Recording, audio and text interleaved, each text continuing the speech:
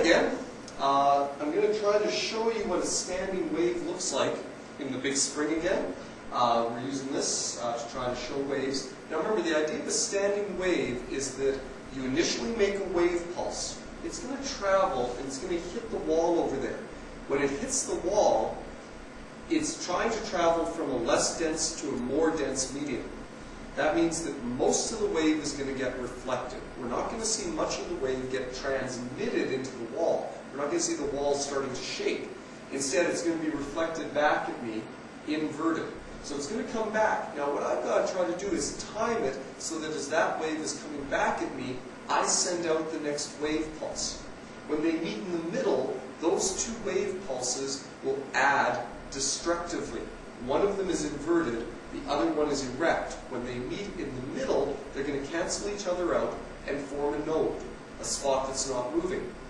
On the two other ends, I'm going to hopefully have waves that are going to be going boing, boing, boing, boing, boing. Those are just the waves themselves as they're traveling back. Okay? So I'm going to first try to get a double standing wave, two antinodes for you to see. And then maybe I'll even try three. Okay? Here we go.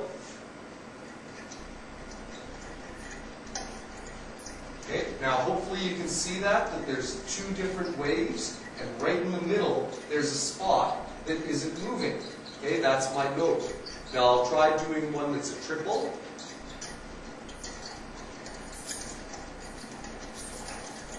There's a triple. Oh, it started to fall. It really started to fall apart. The problem is that for me to get the triple wave, what did I have to change? What did I start doing to the wave? I started shaking it more. A higher frequency, right? Higher frequency changes the number of waves I'm going to get in here. A higher frequency, if the frequency is getting higher, what has to happen to the wavelength? Hey, it got smaller, because the three waves, they have to be smaller to fit into the same distance that I have. Now, as I was shaking it more and more and more higher frequency, that's why it popped right off there.